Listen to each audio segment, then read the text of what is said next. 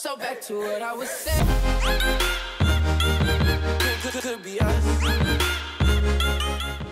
Hey guys, what's going on? This is GusMainBro, and today I'll be showing you guys how to make a Raspberry Pi into a motion detected security camera. And basically what it does is it's a 24/7 live stream on your network, and whenever it senses motion in the frame, it just takes a picture and saves it so you can review it.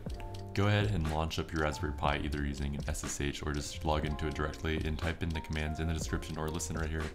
The first one is sudo apt-get update. This just updates all the drivers and software so it'll run to the newest stuff. It's sped up here. It could take up to an hour depending on what version you're using.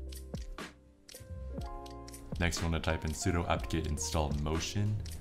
This installs the motion software that we'll be using to have the live stream run and capture our images.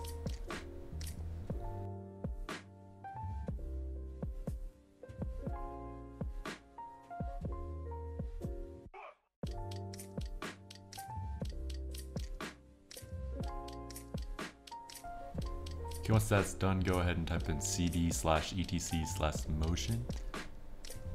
Once you're done with that, go ahead and type in sudo nanomotion.conf. This is just opening the configuration file for the motion software.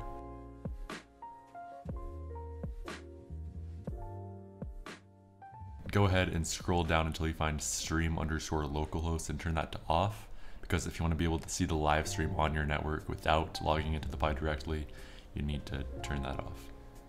Go ahead to log out of that, just Control-X, Y, and then enter.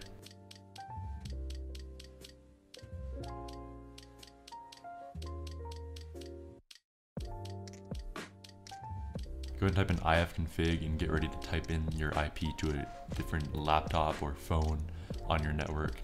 This is what we'll be using to view our live stream. Go ahead, mine is 192.168.0.15.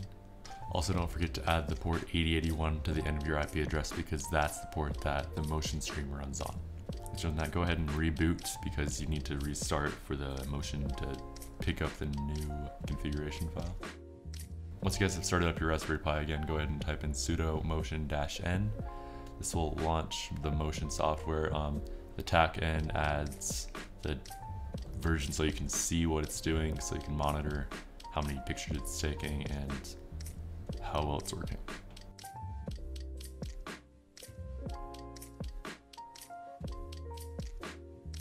Okay, as you guys can see, it's working on my network. My webcam has a very bad quality, so it's a very small picture, but it'll adjust automatically depending on the size you have. Also, the frame rate is very low because it's set on 2 by default, but you can also change that in the configuration file that we edited earlier.